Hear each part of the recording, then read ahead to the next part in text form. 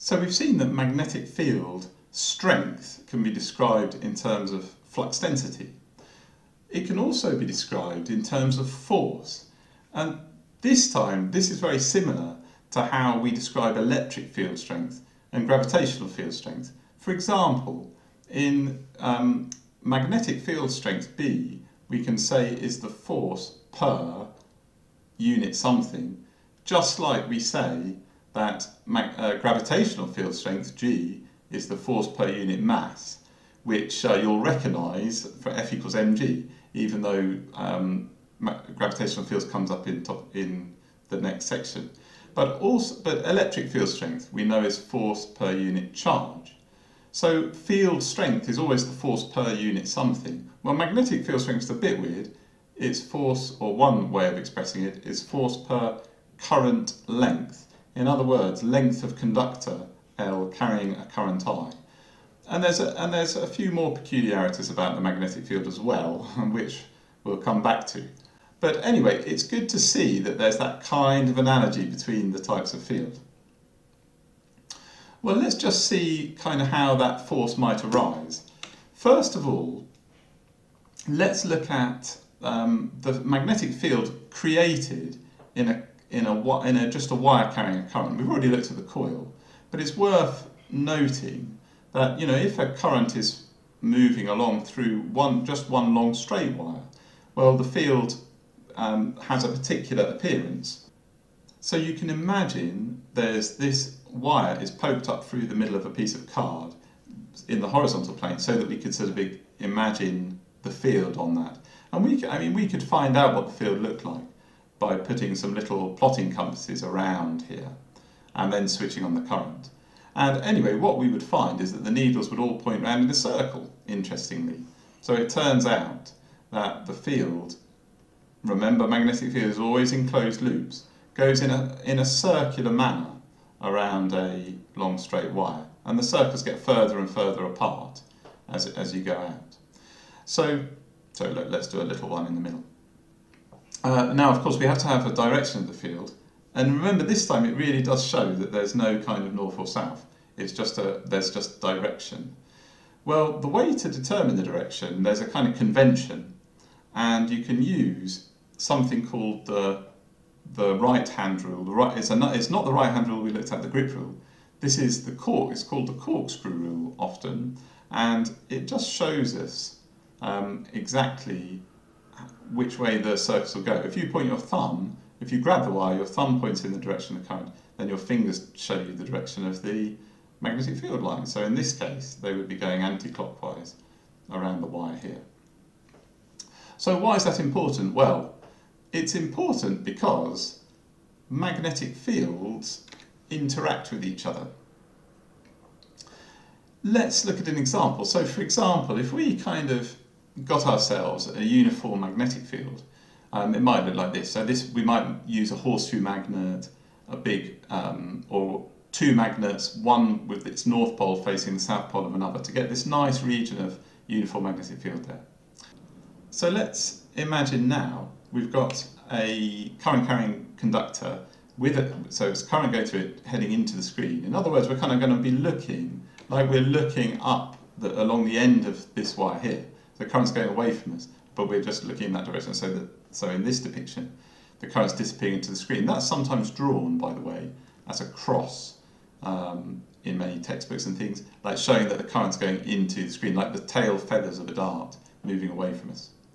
Well, we know that the field is going to look kind of like circles around there.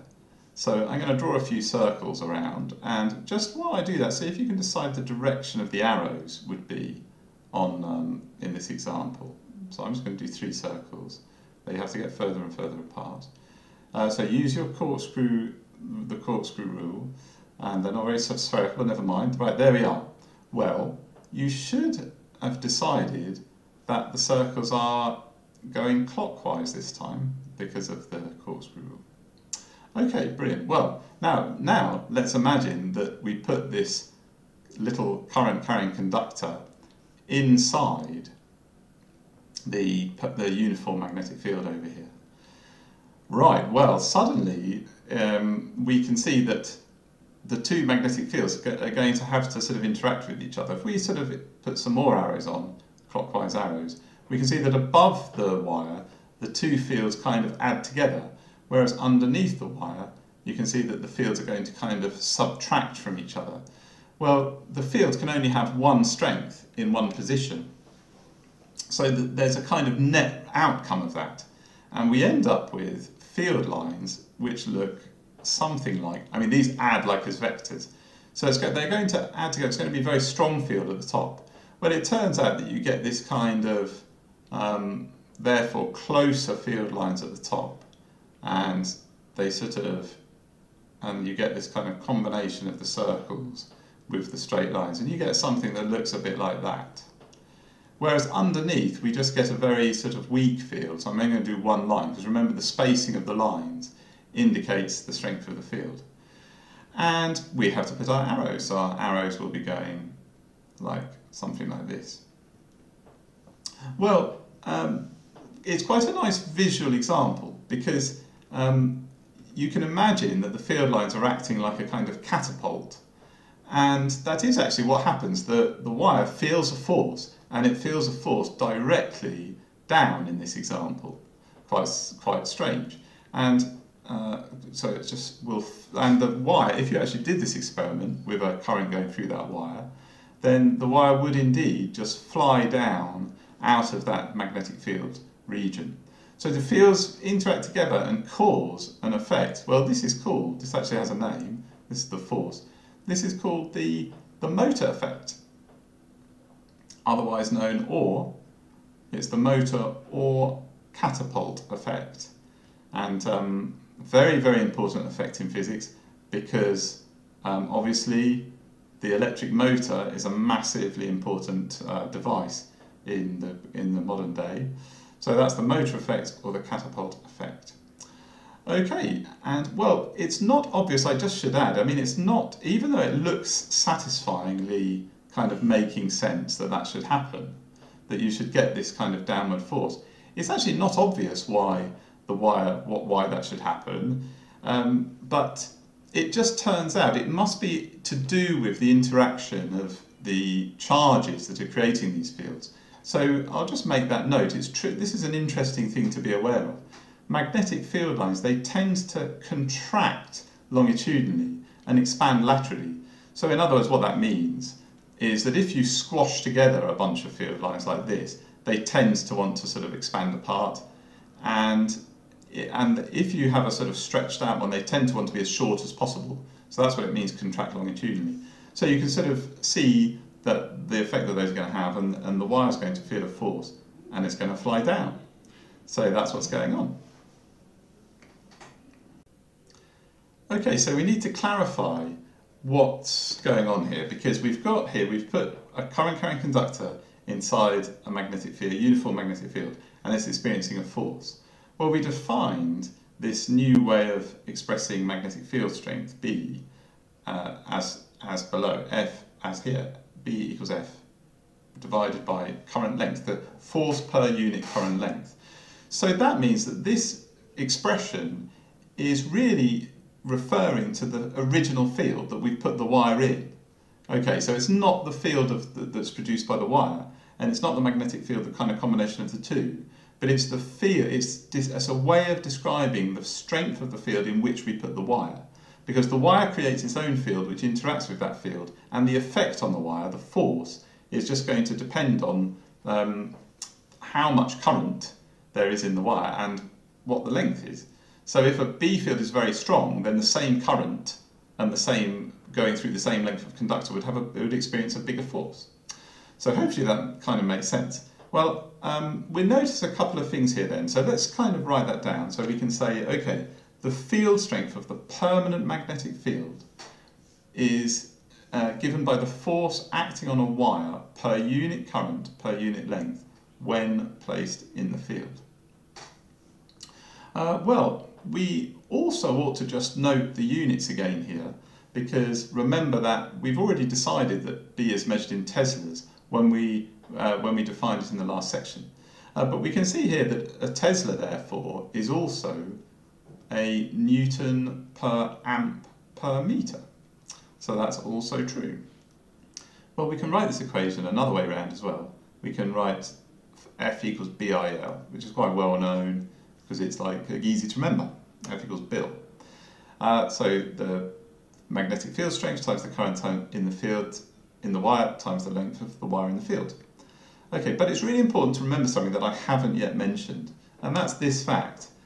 This equation, in fact, well, but in both arrangements, is only true when the current carrying conductor is perpendicular to the field. If you look in this example here, the field is going left to right and the current carrying conductor is going straight into the screen. Or I could have it coming up this way, that would still be perpendicular and would still work.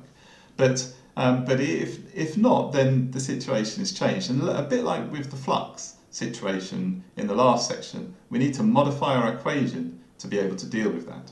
So let's get a nice big permanent magnetic field here. And let's look at a few different situations which will enable us to kind of create that modification. So first of all, I'm just going to draw a nice current carrying conductor perpendicular. So this time I'm going to have it going up the page. That's still perpendicular to the field. I hope you agree. And so I'm going to have a current going through that wire there. And, well, the amount of length, of course, in this case, I could label as well, is actually, I mean, I've just done it exactly to match the size of the field, not that it has to. So that's the amount of length of conductor in the field. Now, that is perpendicular. The angle between the current carrying conductor and the field is 90 degrees.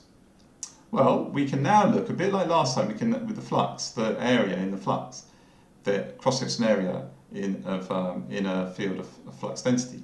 Well, we can imagine what would happen if I kind of just had up my current carrying conductor aligned along, parallel to the field, like this. Well, this time we've got the angle between the current carrying conductor and the field is 0. So I'm going to put theta equals 0. Here theta equals 90. And then we ought to look at the general case again, where we kind of have at some kind of random angle theta, again with a current going through it and the same length. So there's my current I, that's current I. Let's put the lengths on just for good measure so that we can see what's going on. There's the length there, there's the length there. So it's always the same wire with the same current, yes, but we're just changing the relative angle between the wire and the field. So what we've got is 3 different situations. Well, this time we modify the equation not with a, and the angle theta is there, not with a cosine theta, but with a sine theta, and you'll see why. So we're going to write a new equation as F equals BIL sine theta. And well, this works because, I mean, basically it's the component of length that is perpendicular to the field. So if you're good with your maths, you can see that the component of length perpendicular to the field will be L sine theta. But we can see that it works because if theta is 90, well, sine theta is 1. So let's write that over here. So when theta equals 90, F equals BIL, well, that we know already from our initial idea. If theta equals 0, then F equals 0. So this is new. So if the wire is parallel to the field, then there's no force, there's no interaction between the two magnetic fields, and there's just no force exists. And if it's somewhere in between, then we get the general case, F equals BIL sine theta. So we've got an equation that gives us the size of the force, but of course what we haven't done in these cases here is do all our sort of magnetic field lines and look at how they combine and the interaction to give us the direction of the force. Now we could do that, but there's a nice neat rule which enables us to work out the direction that of the force on the wire, and that's called Fleming's left-hand rule. So that's the last thing we're going to look at in this section. Okay, so Fleming's left-hand rule might be something that you've come across before. It's sometimes just simply known as FLHR, Fleming's left-hand rule. And, well, here it is. So force field current. So I always remember that kind of force field is a kind of, you know, in science fiction you have a force field, so that's the first two. So it goes force field current. Now, the thumb in this particular diagram, it looks a little bit at an angle, but we're really talking like that's perpendicular to the field, perpendicular, and then the current's kind of coming out of the page, if you like. So you need to get your, just like in the hand in the drawing, you need your thumb, your first finger and your second finger all perpendicular to each other. And so obviously the current I can't draw in 3D, but that's coming out of the screen. That would be coming out of the screen in that orientation. And just to apply it, well, you need to line up the field and the current and then just see where the force is. So have a go. I mean, here's our original example. Now we know the answer is that the force should be down. So let's check out that it works. So just have a go. So the field is going kind of left to right. So what you need to do there is line from north to south. So line up your first finger of your left hand with your left hand kind of with your fingers and thumbs like this. Line up the field, well, pretty much just as in the diagram. Your first finger needs to point left to right. But then of course the current here is going into the screen. So you're going to have to kind of rotate your hand around without moving the relative positions of your thumb and your fingers, so that your first finger is pointing into the screen, and that should leave your thumb pointing down. Okay, so if not, then you need to kind of figure out what's going on there. But you should end up with your thumb pointing down to show that the force is down. And we know that's what happened when we looked at the interactions of the fields. Let's have another example. Well, in this case, well, see if you can figure out, you want to pause and see if you can figure out the direction of the force on this current carrying wire. Well, again, the field is left to right again, so you don't have to change that. But this time the current has to be just pointing down the page, not into the screen, but down. And you should find that your force is pointing out of the screen. So hopefully that's what happened. Okay, out of screen there. And one last example might be good. Let's imagine a region of field which is going into the screen. So this is B into screen. And just this time we'd imagine a current perhaps travelling along from left to right, just to make it a little bit different. Well, pause, see if you can figure out which way the force is this time. And well, you should find this time that the force using Fleming's left-hand rule is upwards. And well, if you got all of those right, then you're good to go with Fleming's left-hand rule.